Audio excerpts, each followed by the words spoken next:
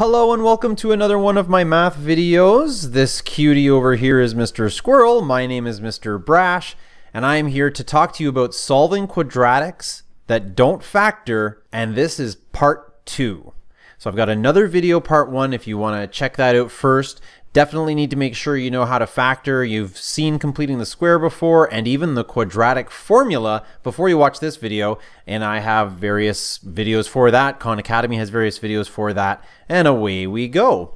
At this point, you've learned tons and tons of different methods for solving quadratics, and you've seen how they draw. They draw like a parabola. You've seen factoring. You've seen completing the square, all of those things. So just a real quick rundown of what we're doing when we solve. What we're doing is we're looking for an x that gives us the answer. For instance, 0 in the most cases, we're looking for the zeros. Here I have on the left-hand side two factoring equations or examples, and on the right-hand side I've got a completing the square example. And then down here is the lovely quadratic formula. Now all of these are the different ways that you can solve for the zeros or solve for the roots. One thing that I want to show you, however, is that they all have something in common. So all of those methods that I just showed you, they're all looking for the zeros, and the zeros are equidistant from the vertex. And that's huge. Equidistant just means same distance. And if I have the vertex of a particular parabola, and we call that the axis of symmetry that goes down that center line for that parabola, all of the things that we are doing, all of those equations, which I'll go back to in a second, are discovering that distance from the axis of symmetry between the zeros and the vertex, or some other point which we lovingly call the roots. So if I was looking for an example here at -5, this is a y value of -5, I would be looking for this spot here and this spot here, which are also equidistant from that vertex. Let's take a look at those equations again. When we're factoring, we are looking for something on the left and something on the right of the vertex. We end up with two different values. I'm going to talk in just a minute as to how those are actually equidistant from the vertex. Completing the square is where it really starts to show us that that's exactly what we're doing, because when we have it in vertex form, so this line right here is where it's first in vertex form without the a value, I know that the x value of my vertex here is 7, and when I take the square root of both sides, I end up with this plus and minus. And that's the key. That's the huge part, is that we're going to add some certain value to and from the vertex. In this case here, my vertex, or the x value of my vertex, would be 7 or -7 once we get it to the other side of the equal sign. So we would have x equals -7 plus or minus that value. And that is where you see that we end up with the x value of the vertex, which is -7, and we're going to add and subtract the same value so that it ends up on both sides. This right here is the magic. When we take a look at the quadratic formula, we see it again directly in the quadratic formula with the plus and minus there. Basically what that does is it finds the vertex, and it adds and subtracts some value to and from that vertex. So if we really take a look at that quadratic formula, and I mean really examine it, what it actually is, because it's a common denominator, right? We've got -b over 2a plus or minus the square root of b squared minus 4ac, and it is also over 2a. What that means is that -b over 2a is the vertex, or at least is the x value of the vertex. So this right here, that -b over 2a, that's the x value of the vertex. I want you to remember that for the rest of this video when I get to something else. The rest of it is the added stuff for the addition and subtraction to find those two zeros points. So I might call this the two remainders. If we call the distance that's missing the two remainders, or the unknowns, as I'm going to talk about that in just a second, because we're going to use the letter U for unknowns. Taking a look now at the factored form, how does that relate? How is that linked? It comes from this negative b over 2a, which happens to be the x value of the vertex. If I take a look at the first equation here, 12x plus 20. I know there's an x there, or x squared rather. If I take a look at that 12x, I do negative b over 2a, but in this case the a is just a 1, so I'll just, it's really just dividing by 2. That's negative 12 divided by 2. Negative 12 divided by 2 is negative 6. Let's just take a look at what we did there. Negative 6 is my x value of the vertex for this equation, this scenario. My solutions, or my zeros, are apparently negative 10 and negative 2. Well, negative 6 is directly between those two values. If I go 4 to the left, I get negative 10, and if I go 4 to the right, if we kind of consider this a number line, I get negative 2. I can see my vertex, and I can see my two zeros, which are equidistant. Let's take a look at the next factored form scenario. Again, I'll take my negative b over 2a.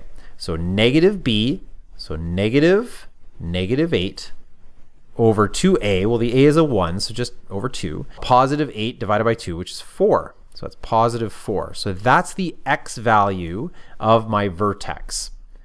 And I just noticed a big typo there. I'm just going to fix that real quick.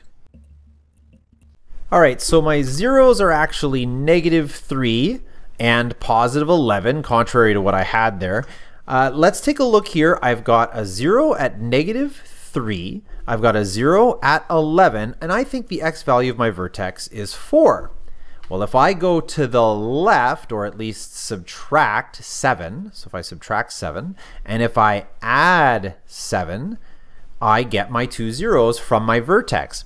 So this entire time, that's what we've been doing. We've been taking a look at what is the distance between the vertex and the zeros. The quadratic formula is really lovely to take care of that for us and finds the zeros for us pretty much every time. You can use it all the time if you want to, although factoring is pretty quick. But recently, a little trick or a new way of doing it has come to light and is starting to get some traction on the internet. That new form, or that new way of doing it, has been shown off a lot by someone called Po-Shen Lo. He's a mathematician, and he's got a lot of stuff on this website right here about it, and you should definitely take a look at it. Essentially what he's doing is he's connecting the relationship between standard form, factored form, and vertex form using a different kind of trick called the PQ formula. It goes by a couple of different names. But what he's doing is he's taking the PQ formula and he's making it a little bit easier to use. If you want to look up the PQ formula, you can. Essentially, though, it's just as simple as what I showed you up ahead at the top there in my previous examples. He is going to take the x value of the vertex, that negative b over 2, as I showed you before, and he's going to add and subtract some unknown value. So this is the x value of the vertex. Both of those arrows that I have there are the x values of the vertex. What he is going to do is he's going to add and subtract some unknown value. Now he decided to use the letter u because it's an unknown value. What he then did was he figured out how to find that unknown value really, really easily. So I would like to show you that now. I also have a ton of links on my website as to, his videos and sort of his demonstrations.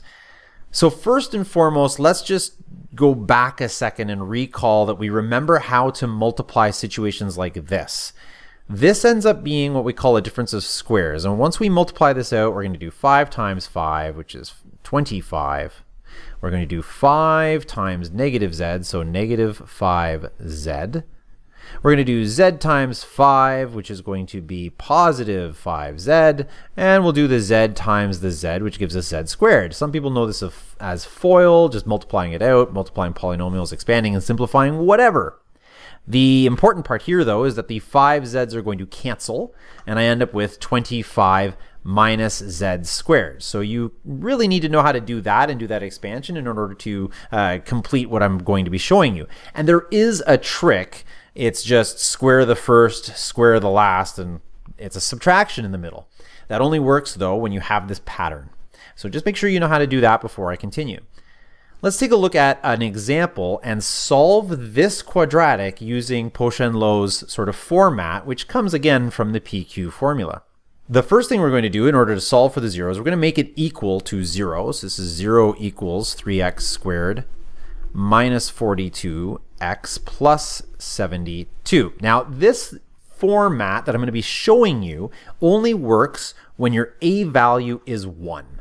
So we're going to factor out our a value. We want an a value of 1. That's what we want. So I'll factor a 3 out. And the beautiful thing is here that if it's equal to 0, we can just divide that 3 on both sides and the 3 just disappears. I'll show it in 2 steps. We'll factor out the 3. So we get x squared minus 42 divided by 3. That's 14. And 72 divided by 3, which is 24. Now that I have 3 times all of this, I can just divide both sides by 3, and it disappears. And I end up with a quadratic that represents the same thing, just without the 3. Sometimes when you do that, you'll end up with fractions. I decided to do one here without the fractions. What we're going to do now is we're going to find that x value of our vertex. So the x value of our vertex, x value of the vertex is negative b over 2a.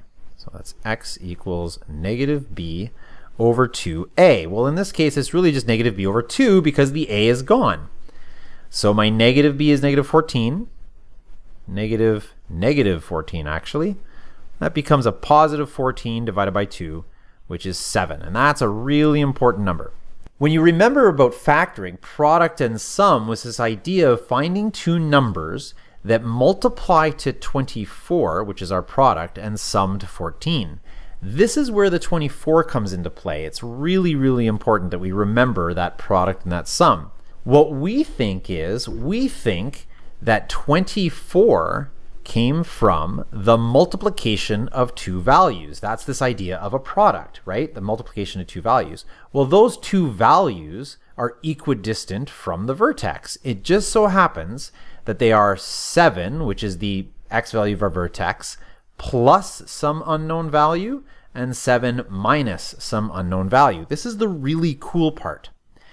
The sum of 7 and 7 is 14, but it's not always 7. If you remember our factoring, it could be, I don't know, 8 and 6 or something like this. So we're going to find some value that we can add and subtract from 7 that still adds to 14 and multiplies to 24. So we're applying the quadratic formula, we're applying completing the square, and we're applying factoring right now all in one shot. And that's kind of the neat trick of this new tool.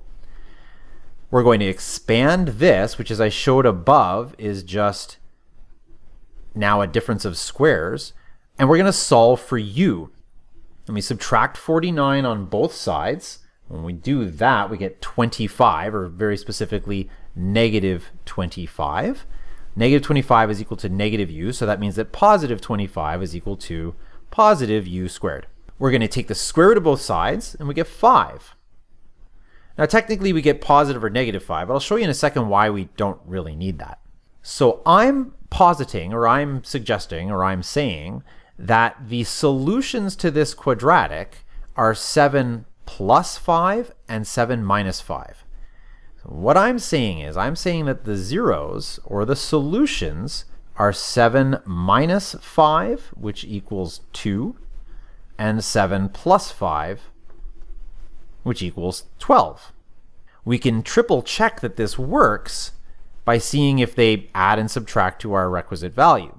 2 times 12 is definitely 24, and if I were to combine these, 2 plus 12 is 14. Now what you're going to say is, okay, it didn't work, it doesn't factor.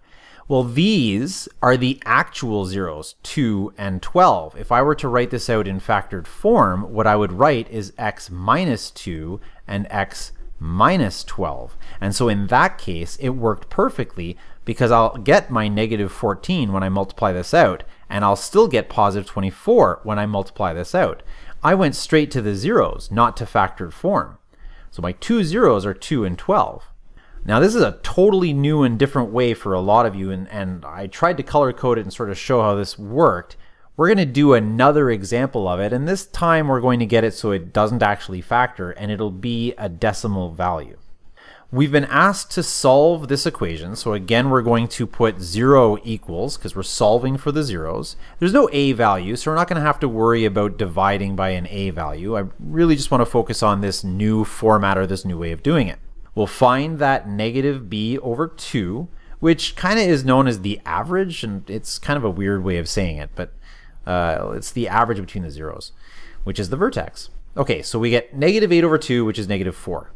I think that there is some value where I can say negative 4 plus some value and negative 4 minus some value, and that's going to equal negative 10. That's going to equal negative 10. So I'm going to do this product and sum stuff on a quadratic that doesn't factor, but I'm sort of pretending to factor it. This would be the product, and they're going to sum to 8 when I'm done. We'll expand this out, so I'm going to get negative 4 times negative 4 is positive 16, and then I'll get my negative u squared. I'll subtract 16 on both sides to get negative 26. And so you can see here, we're going to get a square root that's really kind of not so fun. So you don't really have to write this line, but I'll just write out the positive version of it, so divide both sides by negative 1.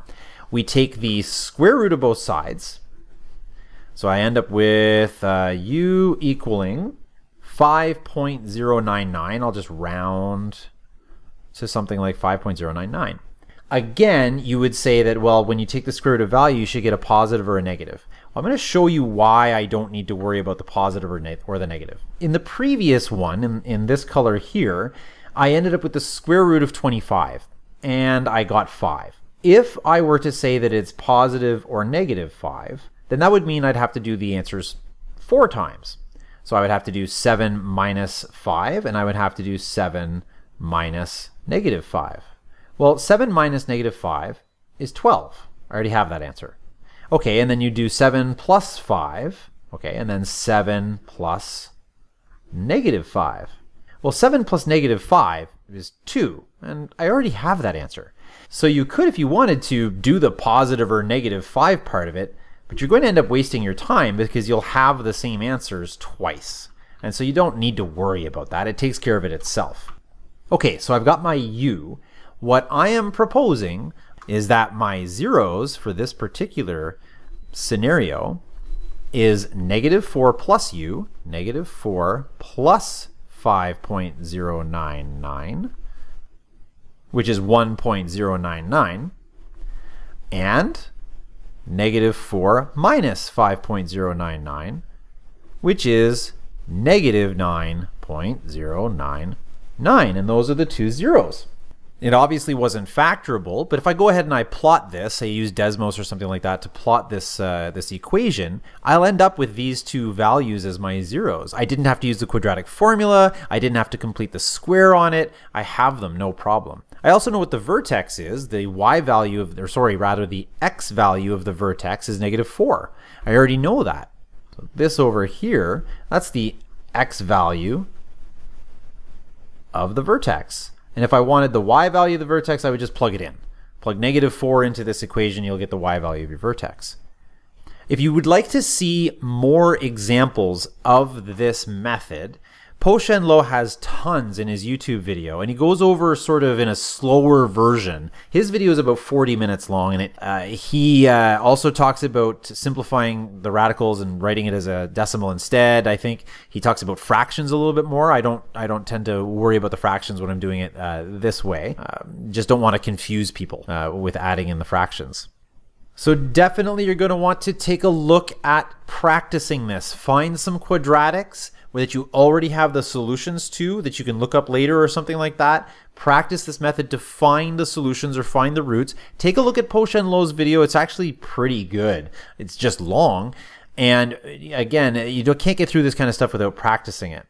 My name is Mr. Brash. This cute guy over here is Mr. Squirrel, and he approves my video. This was Solving Quadratics That Don't Factor Part 2. I'll leave a link to Po Shen Lo's videos, and check the description of this video for different timestamps and the accompanying document and that sort of thing. If you appreciated this, give me a little thumbs up. If you want to leave a comment, go for it. And if you'd like to subscribe to my channel, hey, go ahead. I'd really appreciate that. Take care and keep practicing math.